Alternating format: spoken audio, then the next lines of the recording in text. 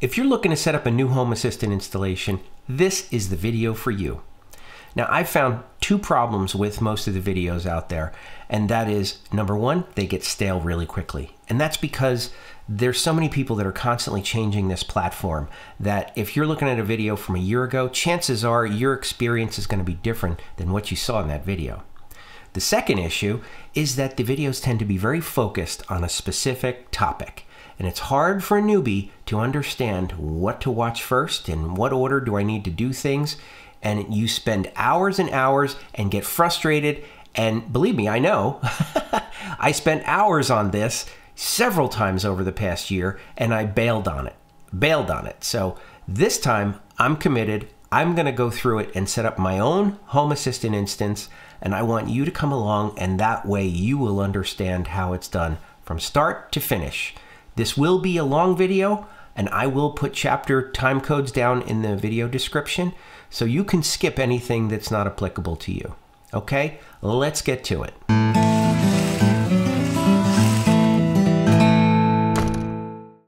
All right, let's talk about installation on a Raspberry Pi. It is really pretty simple. I'm here on the Home Assistant website. If you go to documentation and installation, you can see there's a whole bunch of different methods that it supports installation on. But I really like using the Home Assistant operating system and installing it on a dedicated computer. And that could be as simple as a single board computer like a Raspberry Pi. So if you want to go the Raspberry Pi route, I will warn you, they are hard to get. Not impossible, but hard. And there's a big secondary market and people are jacking up the prices. But if you want to get one at the list price, which is around $35 for a Raspberry Pi, I suggest you get to know rpilocator.com. That's this website you see here behind me. And here you can see, if you go to this every day, it shows you various different Pis that are available and where they are being sold. And they even provide links you can get to each one of them. Now, it's really tough in the US. So if you're in the US, you're going to have a hard time. But I did it. I sat here and I waited until I saw one that was available at Adafruit. This is the one that I bought. It's a Raspberry Pi 3 Model B. Now this one is from 2015, but I assure you it still works great, and it works fine for Home Assistant too. You're also going to need your power supply with a micro USB on it. This one happens to be 2.5 amps. You also need an SD card, and the SD card just installs right here, and this is the part that is almost like magic. All you're gonna do is pop this in. This is my little card reader here in my computer. And we say we want to install this on the Raspberry Pi. Okay. It gives you suggested hardware, things like that. But what you're gonna do is you're gonna burn on that SD card. You're gonna install the operating system, Home Assistant operating system on that SD card. Now, if you click this link here, it actually takes you to the page to download Etcher. Now, depending upon the Raspberry Pi that you're using, there's a different URL here. So I'm going to copy this one for the Raspberry Pi 3. Just going to copy that, or you can click this little button here. And then I'm going to say flash from URL. And just make sure that's the right one there. Okay, and here you can see my 256 gigabyte SD card. I'm going to select that and just say flash. It is going to overwrite, so I'm going to say yes, I'm sure. And I need to put in my password. All right, now I had this situation before. I'm using a Mac, and so this, for some reason, doesn't like doing the URL. So what I'm going to do is take this file, this name, and I'm going to put it up here, and it downloads it automatically to my downloads folder. Then I'm going to say flash from file, and this is the one that I want, RPi 3. I'm going to select my target. Yes, I'm sure. And now it should work. Okay, and when it's done, you can see that it says the disk that is inserted is not readable by this computer. That's normal because it is not a Mac file. So I'm going to eject it. Okay, now I'm just going to take the SD card, pop it in here. I'm going to plug in my power. And then, of course, I need a network cable. And then I'm just going to plug this in over here. And here you can see the little flashy lights that give an indication that it's on and active. That's what the green light means, it's activity. And you should also see the network light is blinking as well. Okay, at this point I've flashed it and started up the Pi, and it says you can go to homeassistant.local:18123 and just wait for that to come up. And I'll just keep clicking reload until it does. And there it is. Literally, that was it. I didn't pause it. So you can see it says it takes up to 20 minutes for this to do its initialization, and I'll be back. Now, although you can use a Raspberry Pi as the computer for your Home Assistant installation, I don't think you should. I really think the best approach is to use what they call an x86 computer. This is a computer that has an Intel chip in it. Sometimes you'll see them as Intel NUCs. And this happens to be an N5 Celeron processor that's in this, which is way faster than the Raspberry Pi, and it's not that expensive. In fact, this entire machine with the power supply was $169, and it came with a 256 gigabyte SSD and 8 gig of RAM. I'll put a link to it down in the video description. It's really a nice, simple machine that works really well for Home Assistant. Now, there's two ways to get Home Assistant on this machine, and I'm going to go through both of them right now. So the first, and honestly, you're going to need a spare monitor and keyboard and mouse to plug into it, because you're going to need to boot into the BIOS. So I happen to have a mouse, and I happen to have a keyboard. Whoops, sorry, hit my microphone.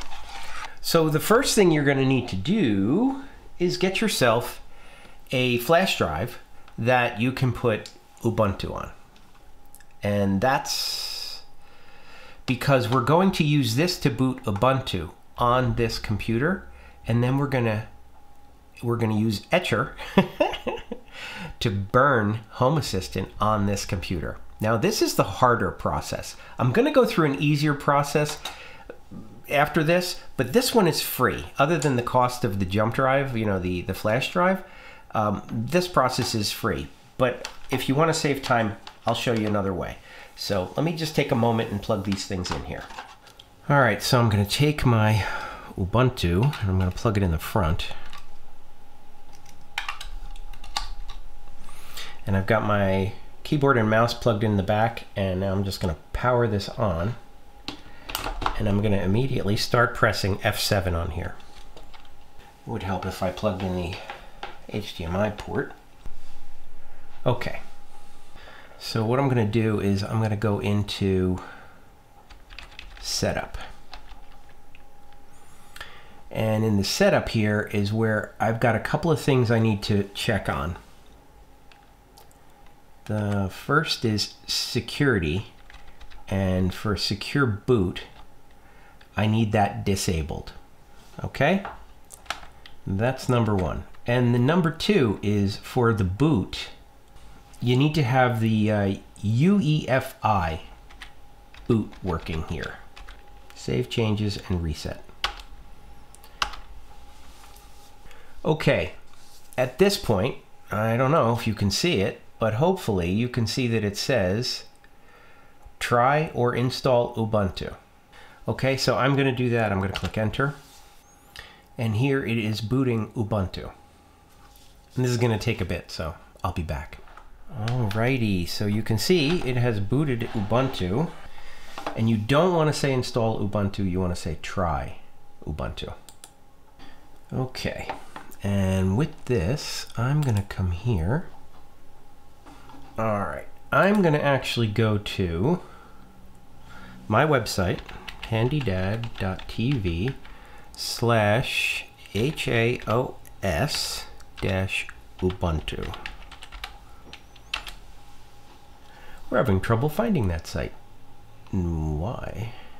It would help if I plugged in my network cable. Okay, so this is my page on my website, and these are the commands that we're going to execute. And to execute those commands, we're going to go to a terminal.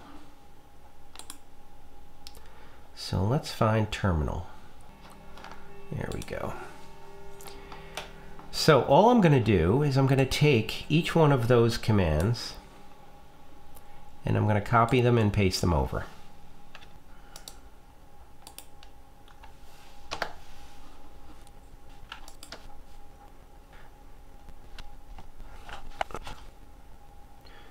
Hopefully you can see that better. Now, you can type these, but I'm lazy, so I'm just pasting them in.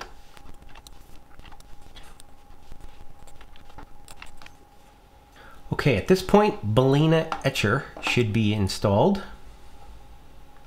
So the one thing I'm going to do is I'm going to come over here to homeassistant.io, and I'm going to go back to that page so I can get to that. I'm going to come in here where it says generic x86-64. And in here, it gives you all the boot mode, disable secure boot, and right now I am following this how to use a live operating system on a USB drive. That's this step right here. This is what I'm following. And so at this point, I'm going to be able to run Balena Etcher on here. And there it is. And I need the URL, which is right here. Copy that. And I'm going to flash from URL. Paste in that URL. And now when I select target, it's going to select, I'm going to say show hidden because this is the SSD installed, and I'm going to do that, and this is where the system drive is. So it's giving me an extra warning here because it basically says, hey, you're overwriting the operating system that came with that machine. And I know that, and I'm saying yes, I want to do that. So yes, I'm sure. And now it is writing. Okay, that is done. Now I'm going to come over here to tell it to power off. All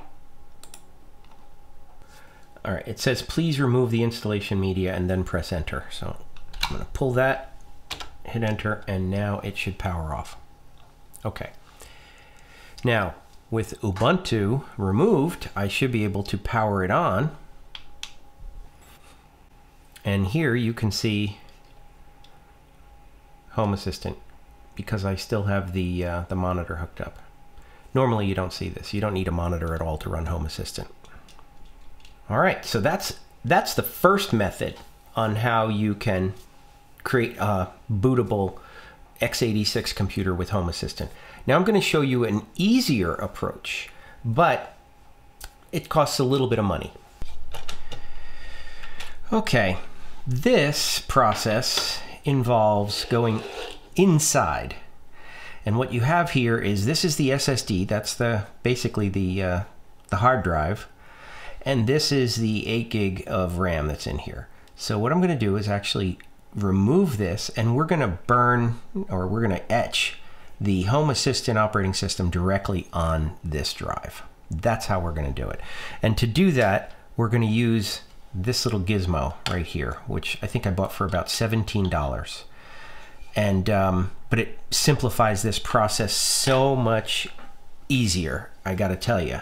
All I'm gonna do is, let's see, take this out.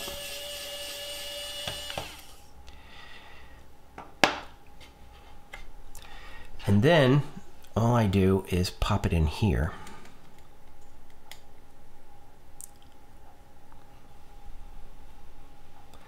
Okay, that's it. And then that can plug in here.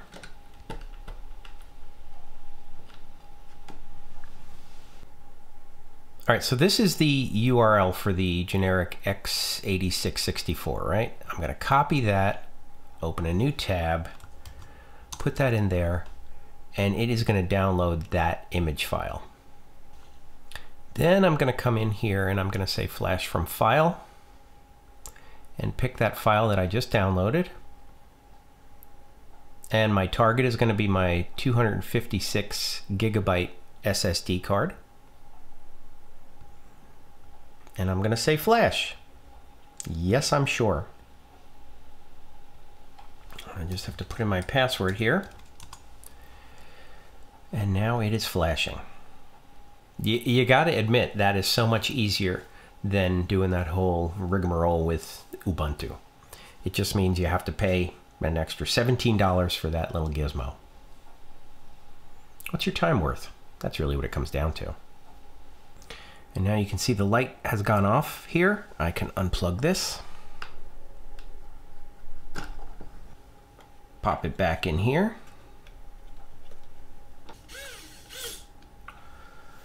And then pop this back on as well.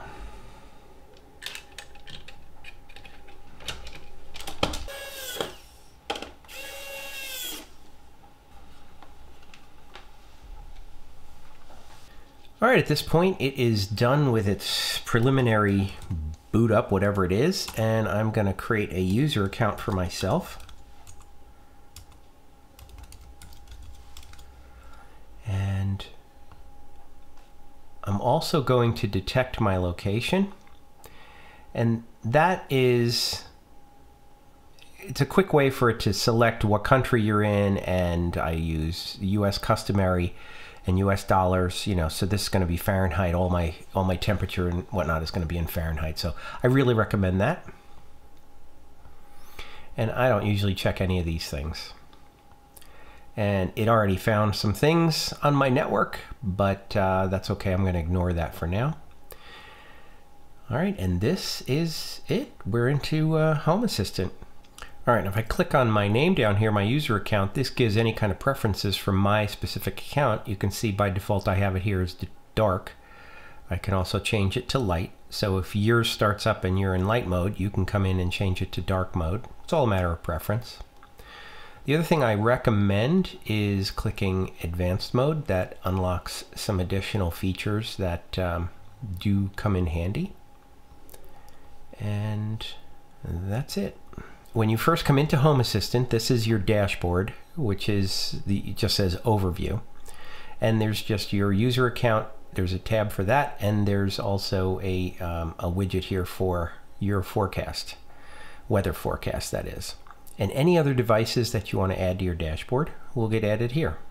We'll talk about dashboards a little bit later, but for now, let me just give you a quick overview. One of the most popular things you're going to do when you first boot up Home Assistant and get started is you're going to go into settings, and within settings you've got devices and services, and this is where you're going to see all those integrations that it discovered from the get-go. Anything that Home Assistant finds on your network, it will automatically add and show up in here.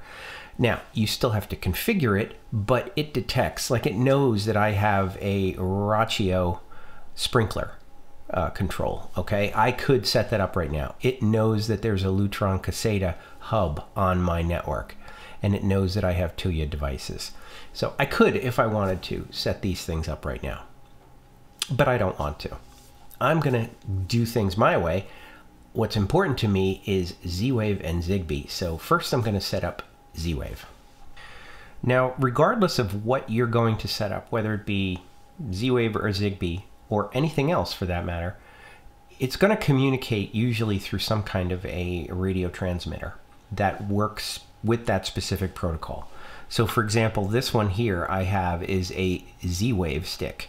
This is an AOTech Z-Wave Z-Stick, and it's a Gen 5. They also, I think they're up to Gen 7, if not greater by now, but I've had this one for a while. Now I've done the research, and I know that this device is compatible with Home Assistant. So that's one way to ensure success, is to make sure if you are going to purchase a Z-Wave connection or a Zigbee connection, you know, whatever those dongles are, you want to make sure you find ones that are supported. So all I'm going to do at this point, I'm going to put this one in the front USB. And then this stick, you can just see these lights on here. They just cycle through. That's just the way this stick is. I ignore them at this point. Now I'm going to switch back to the desktop here. And right off the bat, you can see it discovered this device, TTY ACM0, is actually the device name on my computer there. And so it knows it's a Z-Wave stick, and it's asking me, do I want to configure this? So I'm going to say yes. And it's just going to confirm, and I'm going to say submit. At this point, I'm going to leave these blank. And that's it. Now it says the Z stick is set up, and it's asking me what area it's in. I can put it in an area if I want. I can just say, all right, I'm going to add a new area, and I'm going to call this one Office. Not that it really matters, but you can set things up in your house with specific areas. Okay, now to demonstrate the setup of a Z-Wave device, I have here a Z-Wave smart plug. This is an AOTech Smart Switch 6. I'm sure there's a newer version of that, but it's pretty straightforward. All I'm going to do is plug it in, and you can see the colors rotate. That indicates that it is not connected to a network at this point. And so then I'm going to come to my desktop, and I'm going to go into my Z-Wave configuration, and I'm going to click Add a Device. And it says it's searching for Z-Wave devices. And over here, all I'm going to do is click the power button. And it does that blinky blink. And over on the screen, it says the device has been added.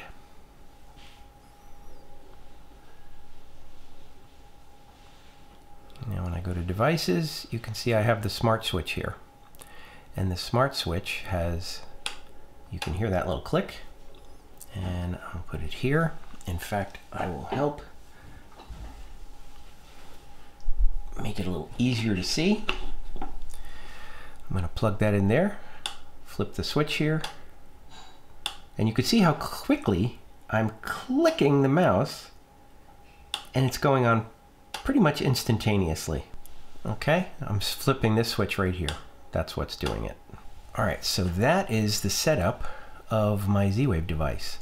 All right, let me show you how to remove a Z-Wave device. If I come into the configuration page here, you can see this button that says Remove Device. And when I start the exclusion mode, I then just have to push that same button on my, my light here, and it will go back to, let me pull this out. You see how it is circling those colors again. And that is how you do it. It is no longer there. When I go to devices, it is no longer there. So that's how you do Z-Wave. All right, the next thing I want to do is put in my Sonoff Zigbee. This is a Zigbee 3.0 dongle, and this is the Zigbee 3.0 dongle plus. All right, there's a couple versions of this, but the plus is the older version, and this one is more compatible. It's not like the new one is not compatible, but this one is more compatible. So I'm going to plug this into my USB in the back, and then I'm going to switch over to the screen, and let's go into our devices and services, and in here you'll see it discovered that dongle. So all I have to do is click configure, and it says you want to set this up, and I'm going to say yes. Now this is a clear example of some functionality that has gotten much better over time, because I don't need to know anything about what the device name is and what the path is, and I don't need to touch YAML at all. Everything was done through the user interface. So at this point, network formation, choose the network. Okay, I'm just going to leave it as erase network settings and create a new network. And that's fine. Now this is called Zigbee Home Automation. This is the one that's built right into Home Assistant. There is also a popular alternative that was developed by a third party. It is open source, so it is freely available. It's called Zigbee to MQTT. Now that involves setting up a Mosquito MQTT broker, and the process is a little bit more complicated. You also have to go to the add-on store, and we haven't talked about add-ons yet, but you have to pull that down as an add-on. It does not happen automatically. Why would people do it? Well, from what I understand, there are some limitations with the ZHA, the Zigbee Home Assistant and integration, that the built-in Zigbee is not as, I don't know, it doesn't allow as much flexibility as Zigbee to MQTT. So if you use ZHA by default is what I would say. If for some reason one of your devices is not compatible, or there are capabilities of the device that maybe are not showing up. So for example, if you have a multi-sensor and you don't see the light settings, maybe that's something that Zigbee to MQTT can help you with. But they're mutually exclusive. You're not going to have both. So if you want to use that, you can do that. Just make sure you delete the ZHA first. So I'm going to say the same thing, put that one in the office and finish. Now let's talk about setting that up. So here I have a Zigbee smart plug. This is a third reality, and I'm just going to plug this in over here. And let's see how we can set that up too. Now I'm going to come into configure, and I'm going to say add device, and it's searching for Zigbee devices. Now this one, I don't know if you can see it, but the light on here, there's a little light on here that was blinking rapidly when I first plugged it in. And because I was in pairing mode, it found it and it already paired it in. See, it says device is ready to use. Now I can put this in an area if I want, or I can ignore it. And I don't know how long this keeps searching for Zigbee devices, but you can add multiple devices here. Regardless, I'm going to go back to my device list, and here I can see my third reality, and you can hear the click. I'll plug in my little light bulb here, and just like before, click, it goes on and off really quickly. Figure out how would we remove a Zigbee device, and this is a little bit different. I'm going to go into devices, and in here, when I say remove, it will remove it from the Zigbee network too. I don't have to put it into exclusion mode. So I say yes, it's gone, and I unplug it right away, because otherwise it will onboard it again. There you go, full circle. How to add Zigbee devices and how to remove them. Okay, now what I've done is I've brought back both of those devices, my Z-Wave devices. This one is the Zigbee, and this one is the Z-Wave. And that way you could tell that they're both working. And I have another device that I'm going to set up here. This is called, I know it's a little dark, but here, I'll hold it up. This is called an AOTech Wall Moat Quad. It is a Z-Wave device, wireless, obviously, but it's rechargeable as well. So I'm going to come in here, I'm going to go into my Z-Wave and say add a device, and then I'm going to push, there's a little button on the back of it. I'm just going to push that little button, and the light's going to blink, and you can see it is adding that device. Now I'm doing this because I want to talk about automations. And with these, I can now work on various automations in my network.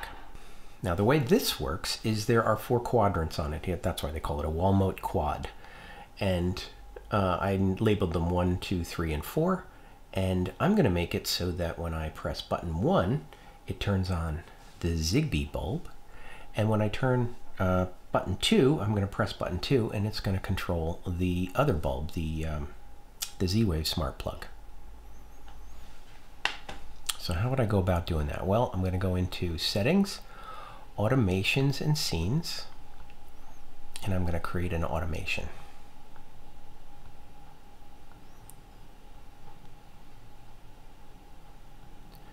The trigger is going to be a device, and I'm going to find my wall mount quad, and I'm going to say when it creates the action on scene 1, key pressed, and then I'm going to say control a device, and let's pick which device I'm talking about here. I said that was going to be the Zigbee switch, and here I'm just going to say toggle it and save that, and I'm going to call this button 1. All right, now let's give it a try. I click button number 1 and the light goes on. Click it again, it goes off. Now I'm going to do the same thing. I'm going to fast forward, do the same thing for button number 2. Now when I press button number 2, you can see it toggles the second light. First light, second light. Now let's go crazy and let's do button number 3, turns both of them on. Now for the next automation, I'm going to use a scene, and the scene is going to be a combination of both of those lights. So let's go back to Settings, and I'm going to go into Automations and Scenes, and in here I'm going to add a scene, and I'm going to call this scene both lights. And the devices that I'm going to put in here are my third reality switch, that's the Z-Wave switch, and my smart switch 6. And that's it. Okay, save that. And then I'm going to say I want this to be on. And then I want this to be on. Okay, so this is going to be both lights on. Save that. Okay. Then I'm going to duplicate this and say both lights off. And I'm going to save that. So if I click both lights on, they go on, and both lights off, they obviously are off. Okay, now let's do an automation here. We're going to create a new one. The trigger is going to be, guess what? My wall mount button 3.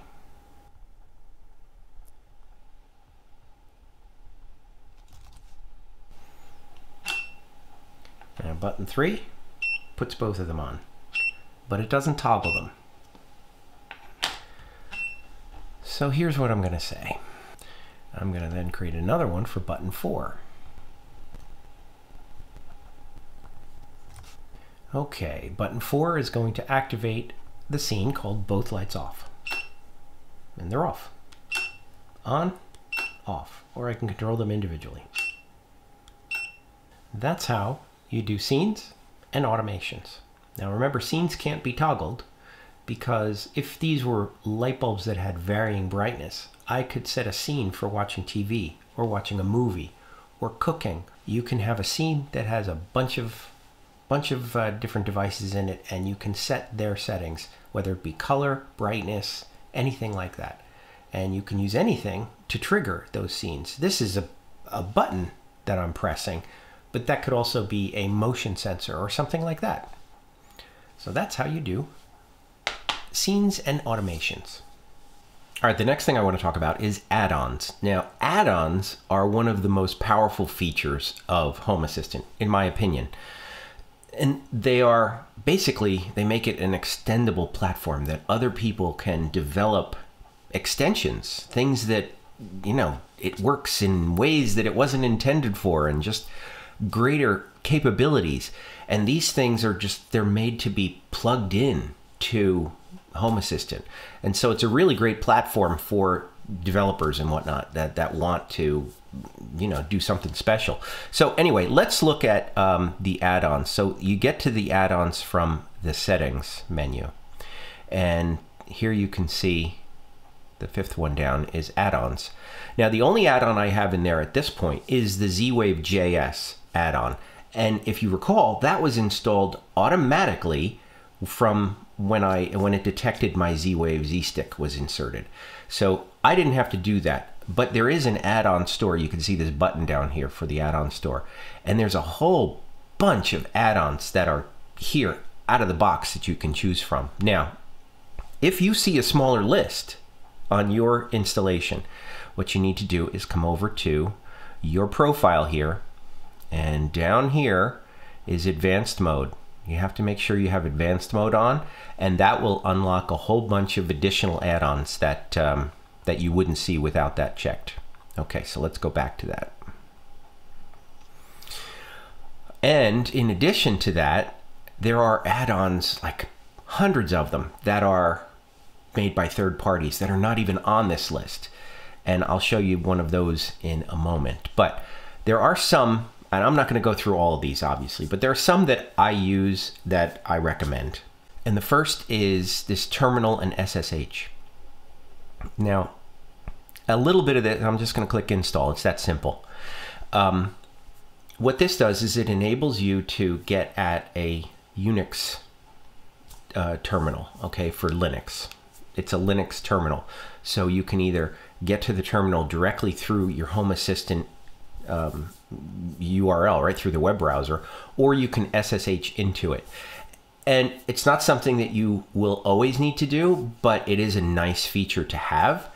And all I'm going to do here is say I want to show it in the sidebar, and click start. And now I've got this terminal over here. And when I click on that, you can see it shows you a Home Assistant command line. And I can see, you know, what's my current directory. I'm in the root directory, and I can, ls is to list the directory, to show you all the contents of the directory. So these are all the things that are in there. So I can change to config. I can do an ls there. You can see this is where all the YAML files are. So this is if you ever need to dig a little deeper.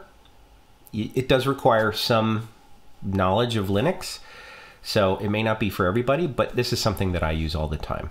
I can't say all the time, but it's something that I recommend. All right, now you can see that's one of the other add-ons that I put in there. Now, what's some others? Another one is a mosquito broker. So that's an MQTT broker. I'm not going to install it right now, but if you ever come across some device that you want to communicate with via MQTT, you can install the mosquito broker. That one goes in really quickly as well. DuckDNS, we're going to do that one. I am going to install DuckDNS. And I won't go detailed into the setup. It's not that big of a deal. You have to go onto their website and sign up.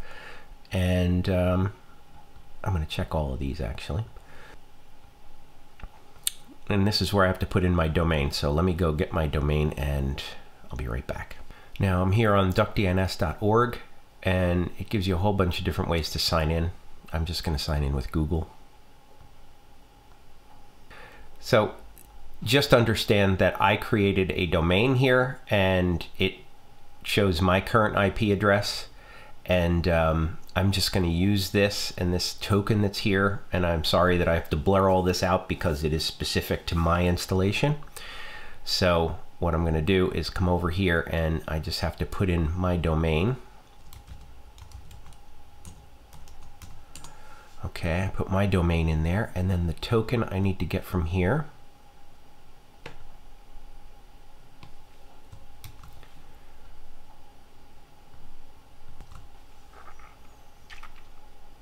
And I believe that's it.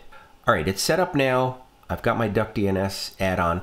That is going to come into play later when we talk about remote access. Just put a pin in that because that's an important one for us. You've heard me talk about YAML. YAML is the configuration language behind the scenes.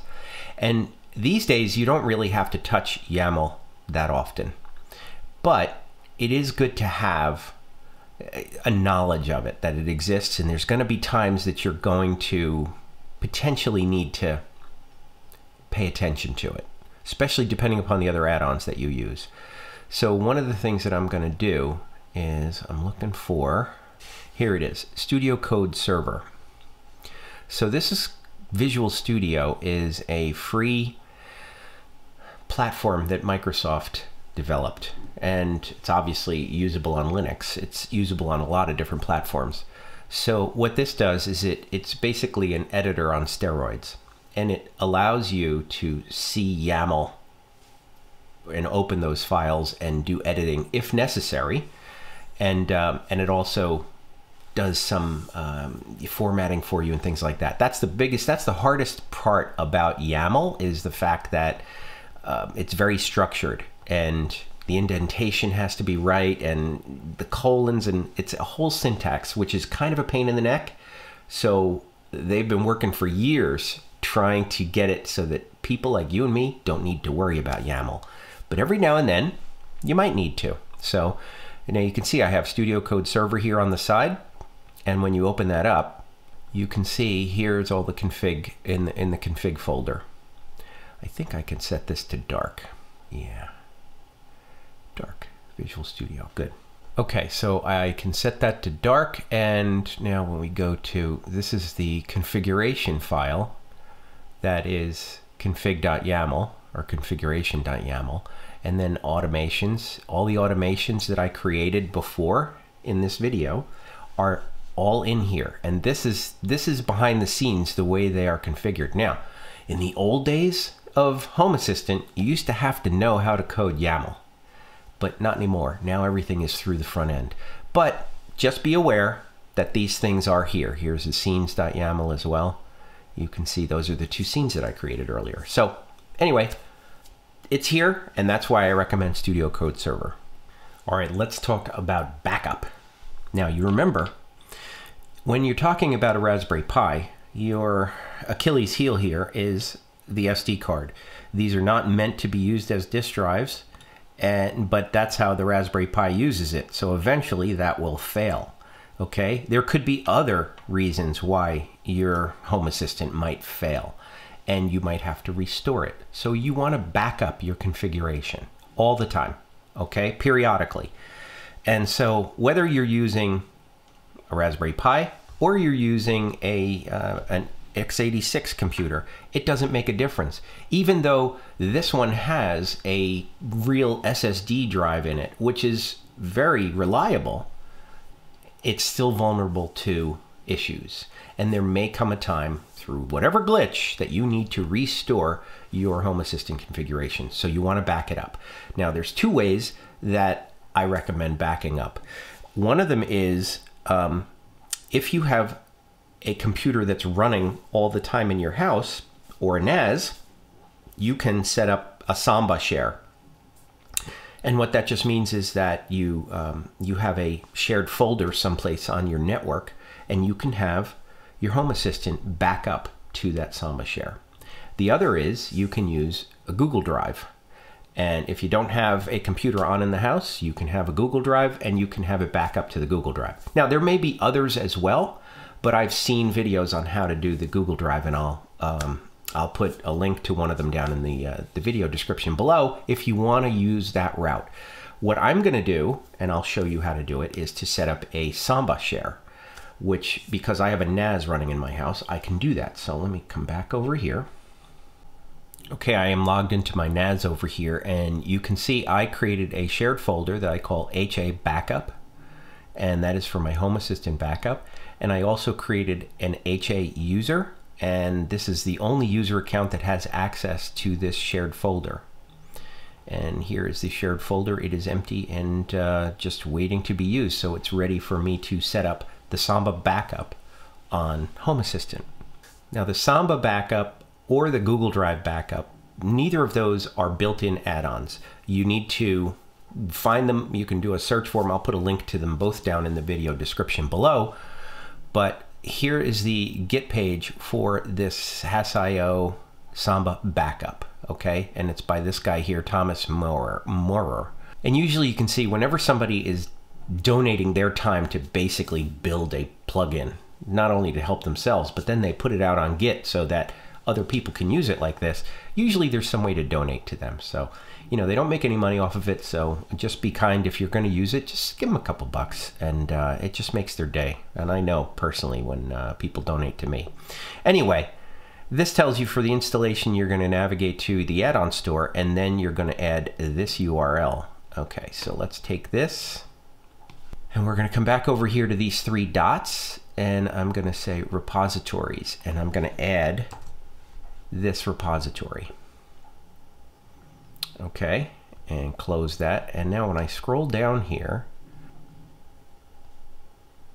and now you see Tom's add-on right here, okay? The Samba backup. So now I'm going to click on that, and I'm going to install this.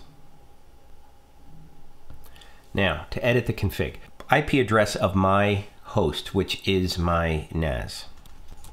And the share I called HA backup.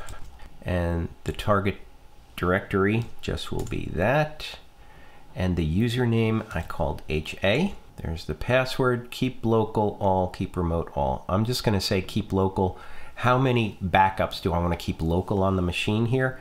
I'm going to say, let's just keep 2 local. And the remote, I'm going to say keep 10 of them. And here I can say, well, what's the trigger time? In other words, what time of day is this going to run? I'm going to say 3 a.m. And I'm going to run it all days of the week. So every day of the week, I'm going to keep 10. I'm actually going to make this bigger because they're not very big. So I'm going to keep, let's say 20. No, let's do an entire month. We're going to do 30. I'm going to say save. So unfortunately, there is no button to manually do a backup and force it to go so that I could demonstrate it to you. So I took a couple screenshots from the next day, and here you can see that it successfully ran last night at 3 a.m. And here you can see the backup file on my share folder in the NAS. All right, next we're going to talk about remote access. And to do that, I'm going to set up the Home Assistant app on my phone. Let me share this screen for you. Okay. Now I'm in the App Store and I searched for Home Assistant and I already have it installed, so I'm going to click Open. Now when I'm on my local network, you can see scanning for servers and it finds my Home Assistant installation. I'm just going to click Home. I can put in my credentials here and I can log in, and let's see, I'm going to set up notifications. Okay, now you can see I have my Home Assistant here. In fact, I can click on, there you can see the light over here on that side of my face goes on just by clicking those things. So that's great. They both work. So this is essentially the same dashboard that I'm seeing by default on the screen. In fact, you can see when I click that, the little thing here shows up, and the same thing on the screen. They both are in sync, which is great. But this topic is remote access. Now, what I'm going to do is I'm going to turn off my Wi-Fi. And now, oh, I click this and nothing happens. Why is that? Well, all right, let's go back to, see, this says connected via internal URL. So I'm going to do this. I'm going to add a server. I'm going to enter the address manually. I realized during editing that I could have entered the external URL right in this screen, and I would have had 2 URLs, the internal and the external, for the same server. It supports that. So that's what I recommend, but I'm going to proceed the way that I did it. I'm going to put in the domain that I created with DuckDNS. Now remember we talked about DuckDNS earlier. So that enables me to put in the domain name for my home's address. I'm connected. Now this is off Wi-Fi. Okay, This one I'm going to delete. Okay, now here I am connected to the same server, but I am off Wi-Fi. You can see there's no Wi-Fi indicator at the top of my phone. I'm just on my cellular LTE signal. So let's try this again. And it works. And it works in the same level of real time. I am connected directly through my firewall. Speaking of firewall, I did have to open up and do port forwarding on my firewall so that when I go to my firewall with port 8123, it forwards to my Home Assistant instance. That's beyond the scope of this video. Just understand that it is a step that is necessary for this to work. So now I can use my Home Assistant app on my phone from anywhere in the world. So that's remote access. Okay, let's talk about dashboards. So a lot of people think that dashboards are one of the most powerful features of Home Assistant. I think that's debatable because I think dashboards are only really applicable if you're sitting at your computer or some other device and looking at dashboards. They're good. I want to show you how to use them, but don't overuse them, in my opinion, because that's not the point. You should not be having to, they give good demo, but you shouldn't have to be sitting there to use your dashboard. Now, what you're seeing here is the home dashboard that is by default with every Home Assistant, and it is managed by Home Assistant. If I go into one of my devices and I say add to dashboard, it says you're not managing any dashboards. So let me show you the 3 dots up here in the corner, or where you can say, I want to edit this dashboard. Because maybe you say, you know, this wall mount quad, this means nothing to me. What do I need these on here for? So this, I'm going to say, edit that dashboard. And it's going to say, hey, do you want to take control of your dashboards? And if you do, then it will no longer be automatically managed by Home Assistant. So remember that. By default, it is automatically managed by Home Assistant. You have to come in and take control. And then when I do that, you can see this is the home dashboard, which I can click this little icon and rename it and change the icon if I want to, whatever the case may be. I can even delete this dashboard, but I can also create additional ones. So I'm going to create this one. I'm just going to call it switches. And let's see, what icon should I use? All right, the light switch icon will work. All right, so there you go. Now, I'm going to add a card to it. Now, cards are these widgets that you can put on your dashboards, and you can put them in various different ways. So let's say I want to add my smart switches or my smart plugs to my dashboard. Now, I can do this by card if I want, or I can do it by entity. So I'm going to do it by entity because I'm going to come over here and I'm going to say, where's my Smart Switch 6, but I want the switch one, not the light one. The light one doesn't work. That's not what controls the plug itself. And then the other thing I'm going to do is I'm going to take the third reality and I'm going to put that one on here too. Continue, and I'm going to say, okay, great, this is the card. I'm going to add that to the dashboard. And now I've got the control of both of these lights. See, I'll switch that. Now you can see, boom, boom. Nice. So that is one card. I can do another one that is, I mean, there's lots of them here, but let's say I do a weather forecast. I'm just going to show current weather and forecast. Great. Save that, add that. I can move these things around as needed. I can edit these things if I want to.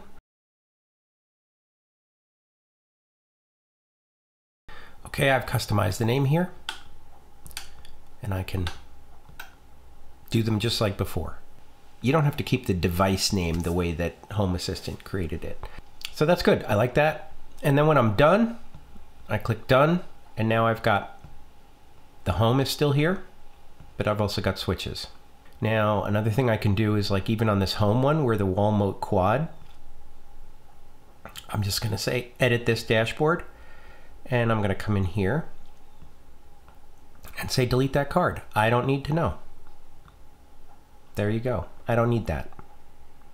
All right, so basically that's dashboards. You can create as many dashboards as you want across the top.